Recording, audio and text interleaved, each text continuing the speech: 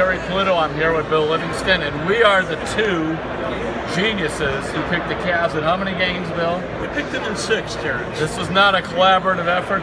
We came up with this on our own. It was a civic pick on my part. Okay. One time, and now I'm being embarrassed. All right. So, basically, if this is going to happen, I do think they better win Game 2. They didn't last year. No, I know they did. They needed 7 games. Okay. But all right. Golden State didn't have Kevin Durant last year. Yeah. All right. I'll start with this, though, Bill. When you looked at the game, you know, there's a couple things going on, but you have a point that you think is so critical for them. If things are going to change for them, what are one of the things they need to do? Stop the ball. That's good. Also make shots. Yeah. I have a column that's running now on Kyle Korver, whose job is to make three-point shots. He's 6 for 23 in his last 6 playoff games, including the Celtics. Is that good? That is not good. That's 26%. And he also has only been hot in the Toronto series. It seems, too, they used to use him as where he move around. At least he would create a lot of attention. Now he just kind of stands somewhere. The play I talked about, he was just standing, and then all of a sudden JR set a pick and he burst around it, and it was a neat three-pointer. Yeah. This is a very good defensive team. Yeah, they are. But you mentioned somebody else that you would like to maybe see step on the court. You could make a 3.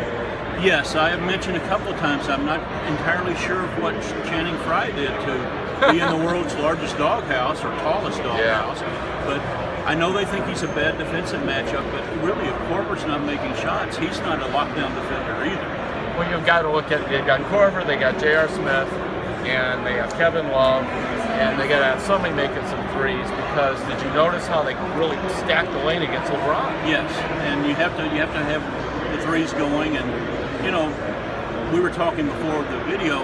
Love got 21 rebounds. We like that part of Love's game a lot. The big three were blameless. They just got almost no help from anyone else scoring-wise. Although I would say they didn't. What did they LeBron had 8 turnovers, and they also no one stopped the ball. No one stopped the ball. This is like basketball 101. That's what you learn in CYO, kids. Well, Kevin Durant said, he just said, I think they're going to try to stop the ball a little more.